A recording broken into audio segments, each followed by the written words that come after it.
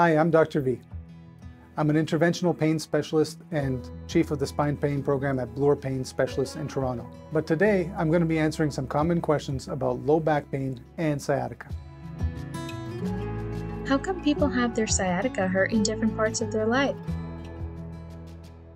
Well, that's a great question, and actually a very applicable question. So if you think about the sciatic nerve causing pain from 5 different routes, you have L4 coming out of here, L5, S1, S2, and S3. The 5 of them come together through the sciatic notch and combine into the sciatic nerve.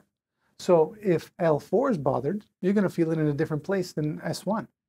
They're both part of the sciatic, and they both go down the leg, but they go through different parts. L4 is going to involve a little bit more of the front side muscles, front side skin going towards the toes, while S1 is going to go more through the calf.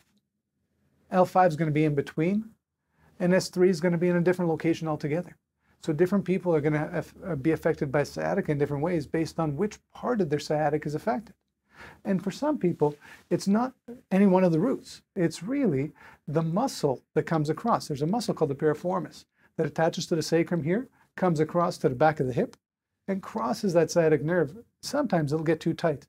Sometimes the anatomy changes a little bit, the muscle stiffens up, and it just shoves the sciatic nerve inwards, putting pressure on it or even pushing it into the bone right beside it, causing you to have leg pain.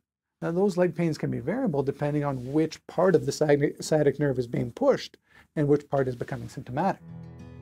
If you have a question that you'd like us to answer in a future video, leave a comment below. And please remember to like and subscribe.